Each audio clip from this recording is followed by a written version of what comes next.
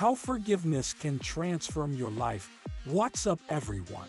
In today's video, we're talking about a topic that can be really difficult, but is so important for living a fulfilling life. Forgiveness.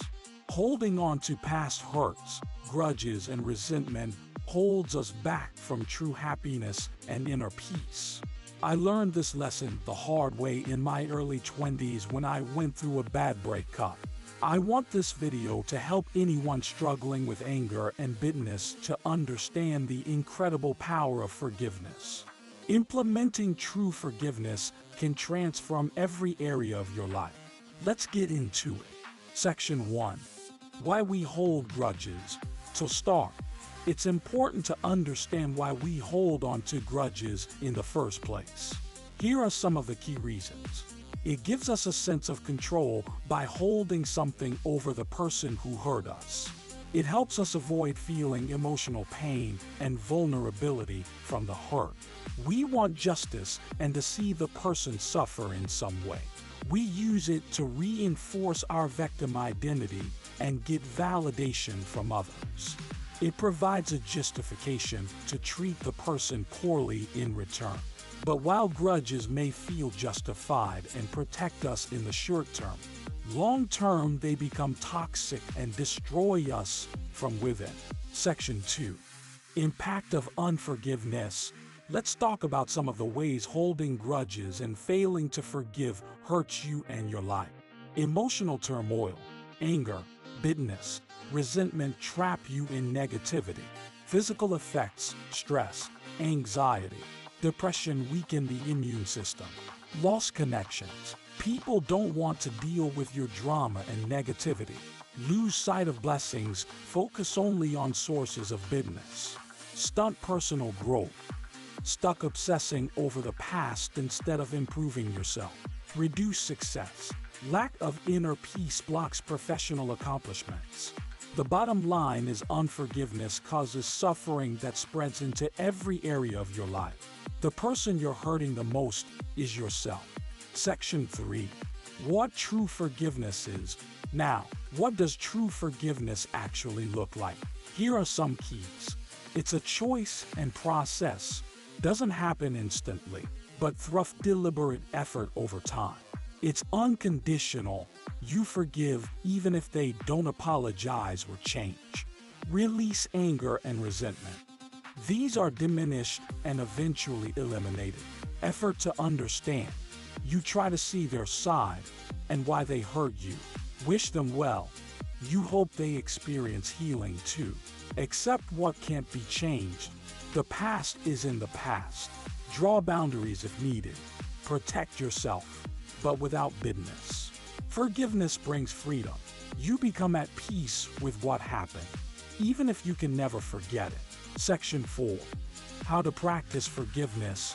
Okay, ready to start practicing real forgiveness in your life? Here are some tips. Self-reflection. Take time to identify your inner pain and who you need to forgive. Recognize hurt. Acknowledge specific ways you were wronged or mistreated. Write a letter. Express your emotions and pain on paper. Even if you don't send it, pray for them. Bring their struggles and desires before God. Imagine role reversal. If you'd hurt them the same way, how would you want to be treated? Perform an act of kindness. Do something thoughtful for them without expectation. Visualize letting go of resentment. Imagine it physically floating away from you. Speak words of forgiveness. Say "I forgive you" for out loud. With consistent practice, you can free yourself from past hurts through the power of forgiveness. Section 5. Objections to forgiveness. I know what some of you might be thinking. Forgiveness seems impossible for what I went through. I want to address some common objections. They don't deserve it. Forgiveness isn't excusing what they did, but for your peace. The hurt is too deep. Feelings fade over time, and forgiveness accelerates healing. They'll just hurt me again. Draw clear boundaries if needed for self-protection. I'll look weak. True strength is controlling your emotional state and letting go. Resentment feels better. Long-term resentment poisons you. Forgiveness liberates you. I need justice first. Justice is important. But don't let bitterness hold you hostage. Let these perceptions go. They are traps that prevent your freedom. Forgiveness is possible for all hurts. Section 6. Benefits of forgiveness. Now let's highlight some of the incredible benefits that come with true forgiveness. Less stress, anxiety, and depression. Improved self-esteem and confidence. Stronger relationships and connections with others.